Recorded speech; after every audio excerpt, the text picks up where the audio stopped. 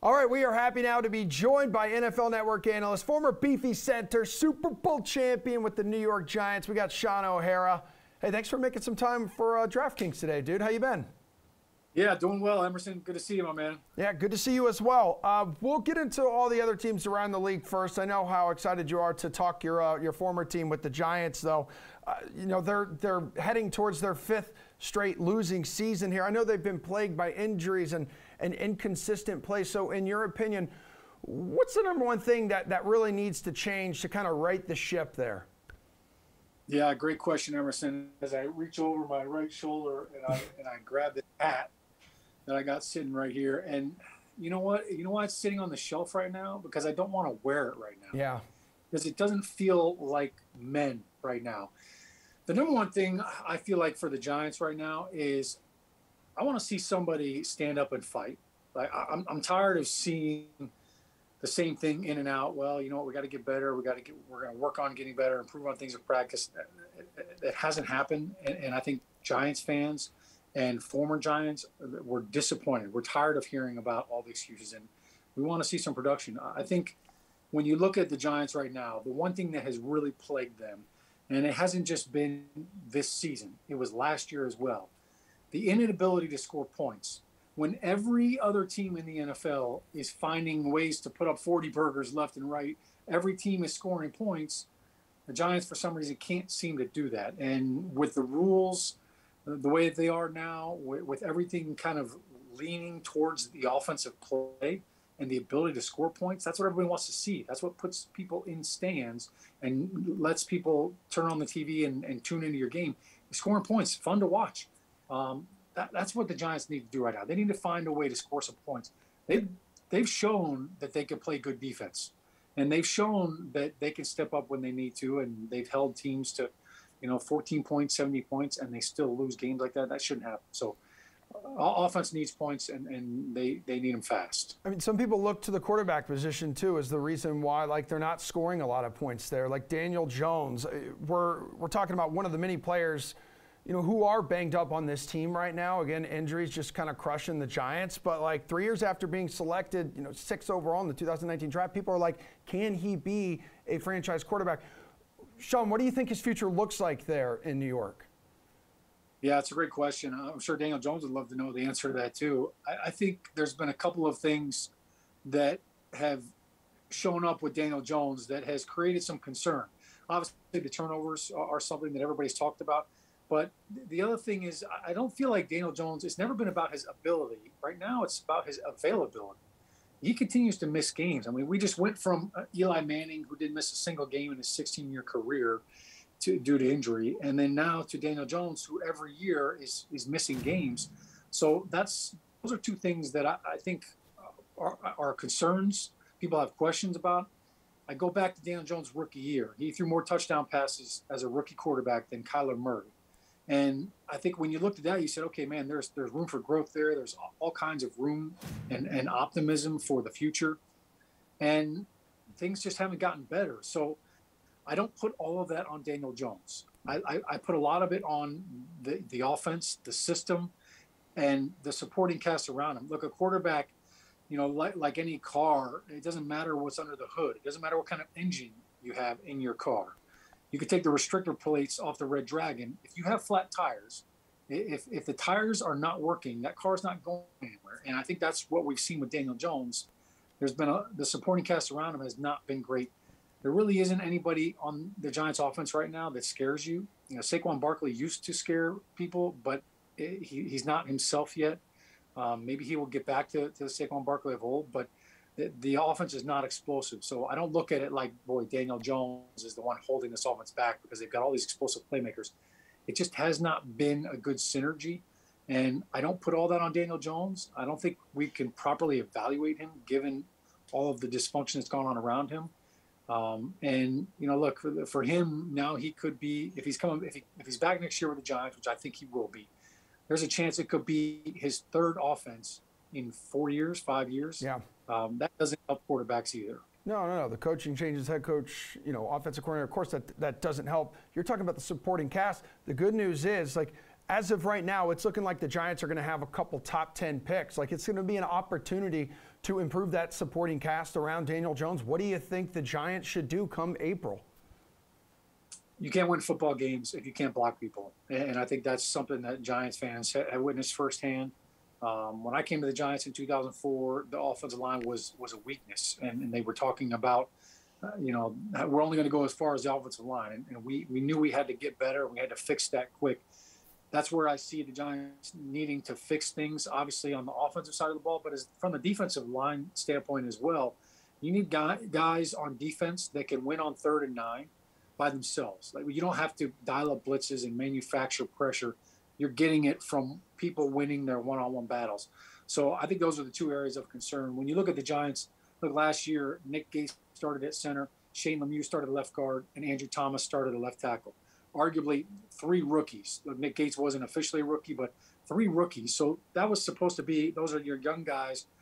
The right side was supposed to be veterans. And then coming into this year, there's growth with that. Well, Nick Gates breaks his leg. Shane Lemieux gets hurt the first week in training camp, and we never see anything from him. So they've lost some of their young guns, so to speak, up front. I think adding another piece to that puzzle would definitely go a long way in trying to fix this offensive line for the long run. I feel like this whole league is a puzzle we're trying to put together right now when it comes to the playoff picture. Sean, it's just the 3rd time since 1978 that we have entered Week 15, and not a single team here has clinched a postseason berth. Like over in the AFC, you got the Pats, you got the Titans, you got the Chiefs that all wrapped up Week 14 with 9-4 records. Who do you think is the class of that conference? I think the Kansas City Chiefs still are, and I know the Patriots are surging right now, and everybody's enamored with their ability to run the football and with their record. I don't think we know yet what Mac Jones can do with his arm. We know if they run the ball 40 times, we know what they can do offensively. Their defense has played so well that they really haven't had to air it out. In the one game that Mac Jones threw 50 passes in, he threw 3 picks. So my question mark with Mac Jones is still, if he's asked to throw the ball 35 times in the second half and they all of a sudden aren't playing with the lead, how does he handle that? I mean, look, I think the kid's been unbelievable as a rookie, so don't get it misconstrued here. I think the world of Mac Jones. I think he's a stud and he's got a bright future. We just haven't seen him have to handle that. We haven't seen him week in, week out have to drive his team on a 2-minute offense and win the game when everybody in the building knows you're throwing the football. So that is something that you definitely have to hone your skills at. In the NFL, it's a lot harder. So I would take Patrick Mahomes and the Kansas City Chiefs right now. They had their struggles early on in the season. They had their ups and downs. Defensively, they were giving up a lot of yards, a lot of points. Offensively, they were turning the football over. But things seem to have clicked for them. And now the offensive production, they just completely dismantled the Las Vegas Raiders, and a team that just beat the Cowboys 2 weeks before that on Thanksgiving night. So I think the Chiefs right now are the best team in the AFC. We're going to see tonight against the Chargers just how good they are. It's a great barometer for both teams. But I think when you look at the talent on the Chiefs offense, how good their new offensive line has been playing together has been a big part of that. And, look, Patrick Mahomes, you just feel like with one flick of the wrist, he can completely change a game. Yeah, that defensive rebirth has been so huge for him too. What about over in the NFC? Because there's a new #1 seed this week with the Packers, and it's the Bucs, and it's the Cardinals. All 3 of those guys are 10-3 right now. So who is your pick to come out of that conference? The NFC has been interesting because the Arizona Cardinals have had the best record for almost the entire season, and yet I don't think anybody has ever really bought into them. The last time that we had a big hyped game, they were playing the Green Bay Packers, I think on Thursday night, and they were the undefeated team, and Green Bay took them down. And they took them down without some of their receivers. There was no Devontae Adams. And I think that left a little bitter taste in some people's mouths about who are the Arizona Cardinals. So I look at the NFC. To me, I think the 2 best teams are the Green Bay Packers and the Tampa Bay Buccaneers. I'll put the Bucs at #1 because they're defending Super Bowl champions.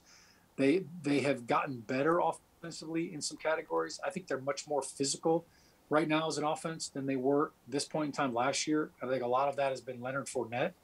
I think Chris Godwin being healthy at this point in the season has been a huge factor for them because teams are trying to take away Mike Evans, and now Chris Godwin and other guys are able to step up. Tom Brady, look, the accolades for him are limitless, and I think with the game on the line, I don't know that you want any other quarterback than him given his supporting cast. So I think the Bucs are the best team in the NFC right now, and their defense, even though they've given up some points at times, they can still get after the quarterback. And when they have a lead, nobody wants to play that defense. I think Green Bay is a very close second. Aaron Rodgers can do things that Tom Brady can't. And I think when you look at offensively, what he does with that offense, and look, they have great scheme, but some of the plays that he makes with Devontae Adams, it's like backyard football. Yeah. It's like vintage Brett Favre running around making things happen. The question I have with the Packers is what haunted them last year in the playoffs was the loss of their left tackle, David Bakhtiari. They couldn't block Jason Pierre-Paul and Shaq Barrett in the playoffs in the NFC Championship game. And here they are. They just lost another tackle, David Bakhtiari. They're not sure if he's coming back. So my questions offensively are, can they keep Aaron Rodgers upright enough so he can continue to make those big plays? What about a dark horse? Is there a team out there that you could see, just making the playoffs and could actually go on a run and kind of shock us all? Yeah, the AFC, I feel like, has a lot of dark horses. Oh yeah, it's a mess. It's a circus, especially in that wild card race. It is a logjam right now. I mean, it looks like 95 north or south on a holiday weekend. It is just bumper to bumper. And the Cincinnati Bengals are a very interesting team to me. A few weeks ago, they beat the Baltimore Ravens. They swallowed up Lamar Jackson. And I remember thinking, wow, they are going to run away with the division. That's it. And then they stubbed their toe a little bit. The Chargers game, they got knocked off with that, and they just lost another brutal game last week. But I look at their offense. I look with Joe Burrow, what he has been able to do with their wide receivers, Tyler Boyd, T. Higgins, and Jamar Chase, and with Joe Mixon. That offense, they can score points in a hurry. And their defense has really started to come along. Trey Hendrickson has been a great pickup for them. He's been phenomenal getting after the quarterback, and they've been opportunistic. So I've got my eye on them. They've got a big matchup this weekend against the Denver Broncos, and of course for them, that's like playoff. It's going to be a playoff atmosphere for them, because if they don't win that game, then they probably have a long shot to get into the playoffs. But that would be my long shot for the AFC. For the NFC, look, I think Minnesota it can be a scary team. I don't think anybody really wants to play them, but I think the Rams are the one team that look out. Arizona, the Rams are surging, and I think when you look at the pieces that they've added, even during the season, adding Odell Beckham gives them unbelievable acceleration and explosive plays on offense, and then adding Von Miller defensively, I think has enabled Leonard Floyd and Aaron Donald to have a little bit more production. So I think the Rams are a team that nobody wants to play in the playoffs. Yeah, you got new parts that are finally gelling there in L.A., but, back to the Bengals. They haven't won a playoff game in 30 years. So, yeah, they got to get right now up in Denver's altitude. Listen, I know you've played center in the NFL for more than a decade. Who's a guy playing today that you would just not want to line up against? I think the center for the Tampa Bay Buccaneers, Ryan Jensen, is a guy that I love watching on film. He's one of those guys that is constantly playing through the echo of the whistle. Like, he doesn't stop right when he hears the whistle. It's kind of like, I'm gonna take an extra step. And there's a great movie called The Rock, and there's a line in that where Nick Cage is talking. They're in a jail cell, and he's saying, "I take pleasure in gutting you, boy." That's the way Ryan Jensen plays football, and he just takes pleasure, and you could tell that he's smiling every time he's pancaking somebody, knocking somebody on the ground. I like watching centers that on third down, when you don't have somebody rushing on you, that you're looking for work, and that every single time he's looking for somebody to hit, somebody to chip, somebody to go peel off a pile. I like the way he plays. What about lining up against? Like, Aaron Donald seems to me like, back in your day, could you imagine facing him, like looking up and that large human being just staring through your soul? Yeah, Aaron Donald is one of those guys, when you break the huddle, I think a lot of offensive linemen walk to the line of scrimmage, like looking down, like saying, please don't line up on me, please don't. And like when he's lined up on the other guard, you're like, whew, okay, I don't have to deal with that headache right now. He's no doubt a one-man wrecking crew. I think the other guy that that has really catapulted in the last couple of seasons has been Chris Jones with the Chiefs. Oh, yeah. They've moved him out. He's playing some defensive end as well, so he's going up against offensive tackles that aren't used to that kind of power and that kind of size. And then his versatility and his quickness for how big he is. He's absolutely a handful. He does a great job with his hands, and I know that'd be a guy that if you're going up against him for 65 snaps a game, you're going to be sore. Yeah, it's a good thing you didn't have to face any of those guys during that historic 2007 Super Bowl run, the one where you guys took down the undefeated Patriots. It still is bugging Tom Brady, as we're hearing a lot now with this new documentary that he has released, Man in the Arena. When's Tom going to get over it, Shaun? Never. Yeah. I don't think you ever get over that. I mean, I think it's it's like getting dumped on prom night in front of your entire school. Oh. Like you may get other girlfriends, you may get married, you may go on to have a happy life afterwards, but you're always going to remember that. Yeah, I don't think Tom will ever forget that. And the fact that they were so close to a perfect season, I think is probably what makes it sting even more. But I'm happy for Tom. I've known Tom through some mutual friends and mutual teammates over the years, and I'll say this: there's not a classier guy in the NFL right now, and there's not a classier guy who ever played quarterback for the New England Patriots, that's for sure. And he's been a great ambassador for the league, and you know what? He's won enough Super Bowls where I don't think he has to dwell on the one Super Bowl. Yeah, like he's saying he would trade 2 of his Super Bowl rings in order to win that championship in 2007 and finish the 19-0 season. Can you imagine having that many Super Bowl rings where you're like, yeah, I'll give 2 just to get 1 back? Yeah, he could give away 3 or 4 and he'd still be in the win column. And he's not done yet. That's probably why he's willing to cough a couple up, because I think he's looking at it saying, I think I could steal a couple more before I tap out. Yeah, he mentioned too in the documentary that had the outcome of that game been different, that it may have changed like his football future. Like he didn't know if had he won that game, maybe his desire to play as deep as he is now, if it would like even be there. Do you think, hypothetically speaking, if he wins that game, you think he's retired by now? No, I don't think so. I think, as much as you play for the rings and you play for those championships, he loves to compete. And I think that, look, he can go and do the match, with Phil and with Peyton.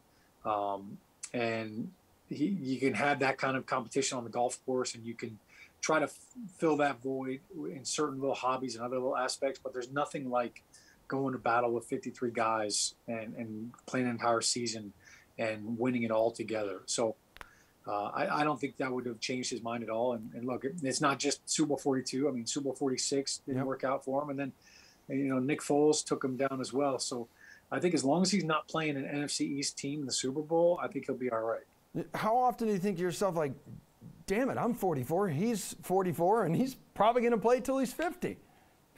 Yeah, it's funny you say that. My son asked me the other day, Dad, how come you're not playing? You're the same age as Tom Brady. And I said, well, because I played a real position where we actually hit people. I don't think he appreciated the comedy value in that. But, yeah, I mean, it's remarkable what he's doing. Obviously, playing quarterback is a totally different position. But that being said, the way that he's playing, I mean, he's not just handing the ball off 35 times and throwing it 15 times. I mean, this is a guy that's, has shown no decline whatsoever.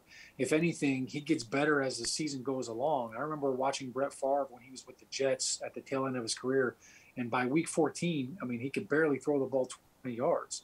And so that fatigue and his maintenance for his body and the way that he takes care of his body, the way he trains, it's very impressive. He's clearly committed. And I think, he's basically turned himself into a pitcher. Yep. And with the NFL rules now and with the offensive line he has and the offense and his knowledge of the game, he basically is standing on a pitcher's mound and he's just wheeling and dealing. That's right. I tell you, there isn't a quarterback in the NFL right now that can paint the corners of the plate right now like TB. Yeah, Bruce Arians and Byron Leftwich definitely making him work down there. Shaun O'Hara, great talking to you. We really appreciate you making some time for us here at DraftKings, and can't wait to talk to you again soon.